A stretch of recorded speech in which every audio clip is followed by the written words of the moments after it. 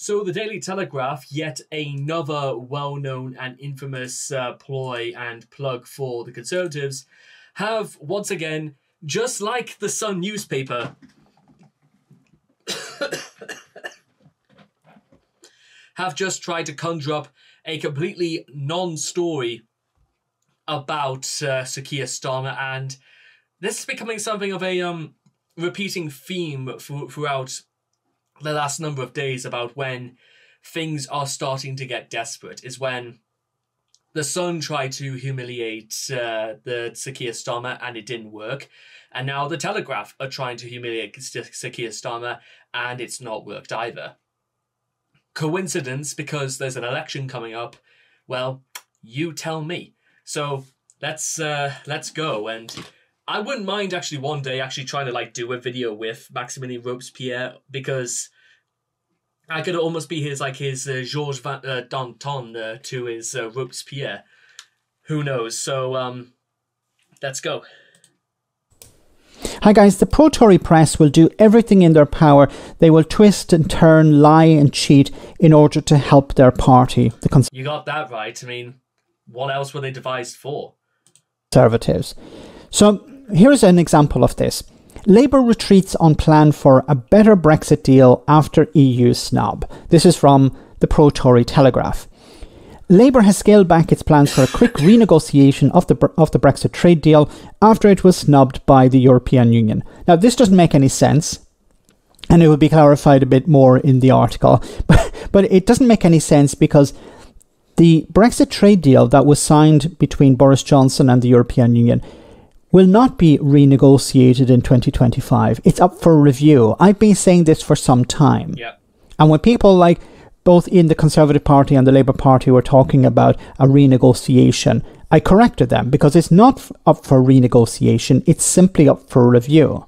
It goes on to say Sir Keir Starmer has quietly dropped his ambition to secure a major overhaul of the pact when it comes up for review in 2025. Up for review, there you have, up for review, there is no renegotiation. Fantastic that the Daily Telegraph contradicted themselves in the span of like a few lines. That's quite impressive.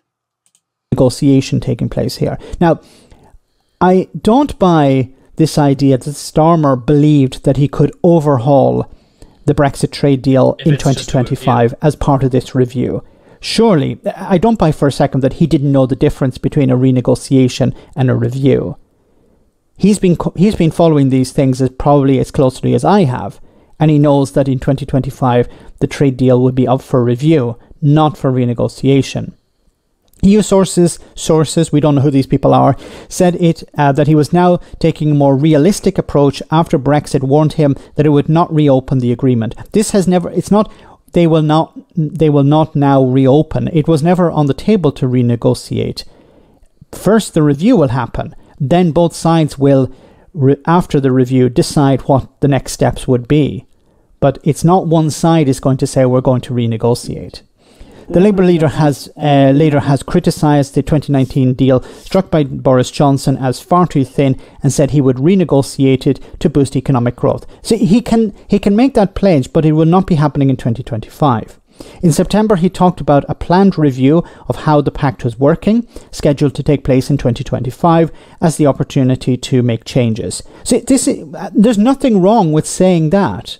Starmer has not lied here. He said, we're going to look at this trade deal in 2025 and on the basis of that review, we can perhaps have a renegotiation if the EU, of course, is open to that. But the EU have not said we're not going to renegotiate, just said not in 2025 will there be anything more than a review.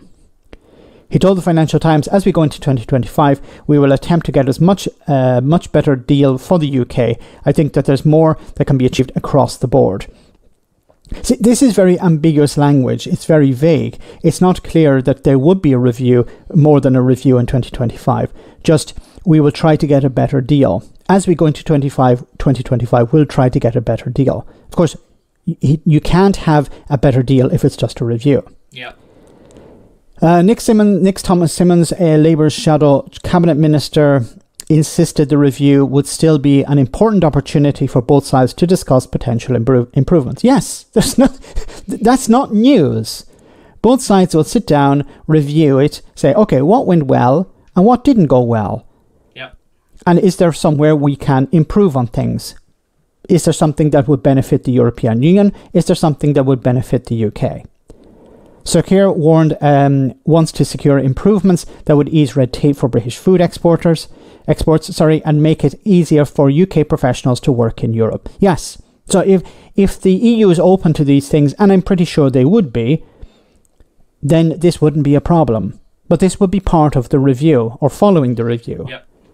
So here we have, once again, a non-story being spun in an attempt to damage the Labour Party. I can tell you immediately why they've done it, ladies and gentlemen, and because you know it, I know it, they want to make it look as though Labour is only a consortium of the remoaners, as people like to put them, or of the 48%. The press like to imagine that the only people that actually are left-wing are the ones who are completely opposed to the things that the Daily Telegraph, the Mail, the Express, the Sun, all of those things scream from the heavens that being woke is bad, the Conservatives' policies are good, completely criminalising any migrants coming into this country as much as possible, and that if there is no way to scapegoat, then we'll do the next best thing and just say, oh, by the way, Labour are not actually concerned whatsoever with the impacts of the Brexit deal, so therefore we will spin a story as much as we can. This is, once again, ladies and gentlemen, a case of look over there, meaning look at something that hasn't got to do with anything, but if we tell you it does, then it means you've got to believe it. I think it's fair to say at this point, ladies and gentlemen, that newspaper editors, they much like television producers, the average editor views their audience as a dumb mass of pliable and exploitable proletarian flesh bags with literally no single thought or mind of its own.